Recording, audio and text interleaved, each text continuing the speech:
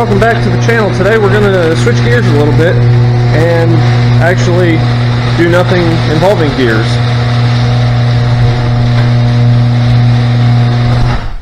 Right, everybody, welcome back to the channel. We are going to do a little maintenance today on the zeroturn. So it's got about 42 hours on it, and the manual says to change the hydrostatic filters and fluid somewhere between 10 and 50 hours of initial use. So we're going to do that today. Alright, so let's go over what we're going to need. We're going to need 2050 oil. Full synthetic, works good. Pair of filters. So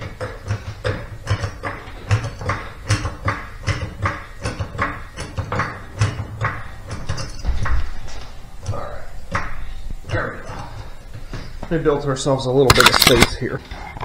Alright, so what we need to do is remove that black cover, and we can take the filter off. There's one on each unit.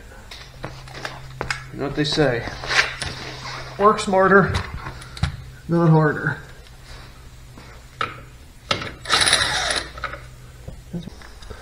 Wow, this guard sure traps a lot of crap. Okay, cover screws. Move over here. Good, it's nice and cool.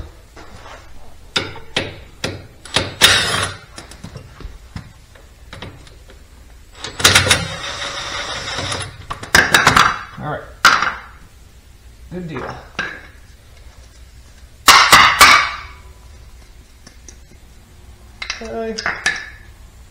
Okay. Now, does my, ooh, it looks like my pan will reach both of them. So let's see here. Before I take these off, do my new filters physically match the old filters? And the answer is yes, they do. Okay, always check your parts first. We're gonna do that, huh?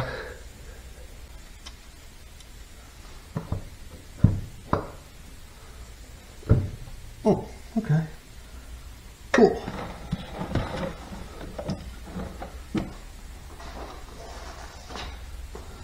Alright. I got one of them loose.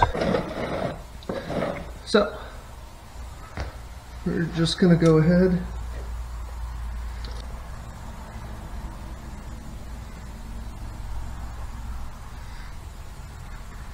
And knock these loose. Start draining. And the oil looks pretty good.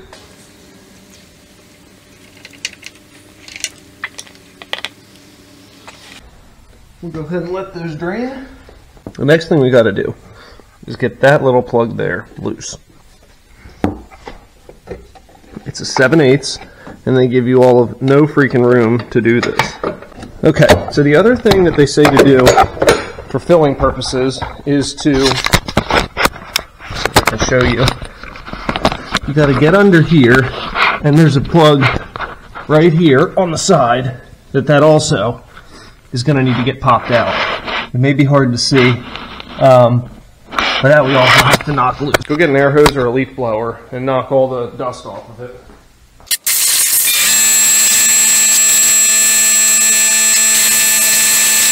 Now that that's done, and I've taken the time to blow all the schmutz off at the top of these, we're going to look right here.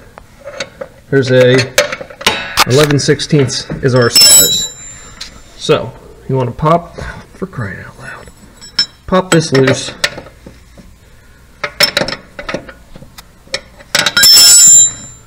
Okay, so the other one has been removed. Terrific. Now, we need to install our new filters. The old filter, there should be, yeah, more oil there to drain out. Perfect.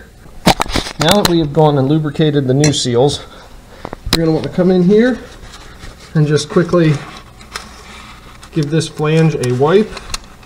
Make sure it's pretty clean, which as a brand new mower, it sure should be. And we're going to go ahead and screw this filter on here. Tight enough. Remember, it's like a motor oil filter. And if you're going to service your zero turn in the future, consider not tightening the ever-loving crap out of these like the OE did, because it does make servicing this a pain in the butt. So we'll go ahead and take the other filter off again, let it drain the rest of the way down. Okay, zip that new one on there. Give her a little crank. Done. So that should not leak. That should all be good. We'll go ahead and wipe any residual oil off of here, and we'll check for leaks. Now, you could do this. So you get your funnel and get that into the fill port. Now, you can do this one of a couple ways. You could either trust the manufacturer and just put in what they what they tell you it needs, or you can do what I'm going to do, which is you take out the side fill port plugs, which allows air to come out as you're filling, and fill it until a little bit of motor oil dribbles out, and then throw the plug back in. So put your pan back underneath the transaxle you're about to fill, since it won't reach both. Well, actually, it will. This should take 2 point some odd quarts. So we're going to go ahead and dump a quart in here.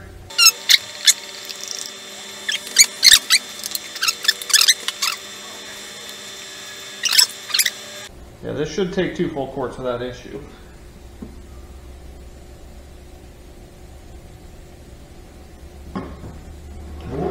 It's pouring out now.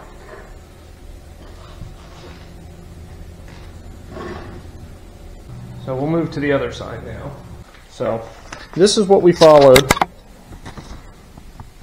to do this process. It's available on the manufacturer's website. So here's what we're going to do. Purge. So what it says to do here, disengage the brake, which we will do. Okay, so we're going to lift this off the ground first.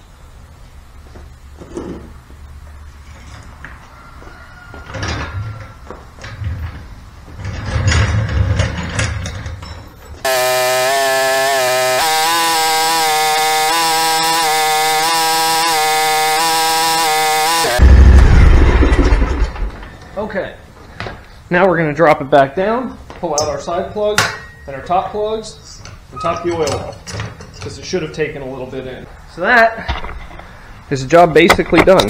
So now all we have to do is put the guards back on, and that's pretty much it. We'll clean up the hydro units with the extra oil. With whatever oil ran off, we'll just clean that up real quick. We'll be in good shape.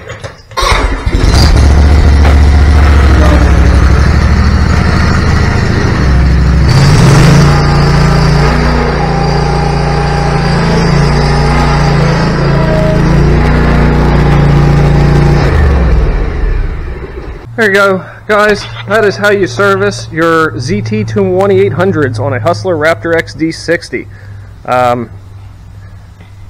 Yeah, it's really not a bad job, actually. It's worth doing. So if you have one of these, don't wait until your hydros fail. Just do the service. You need 20W50 and a couple Stens filters, and you're good to go. So I guess it's time to go mow. Thanks for watching, guys. Catch you in the next one.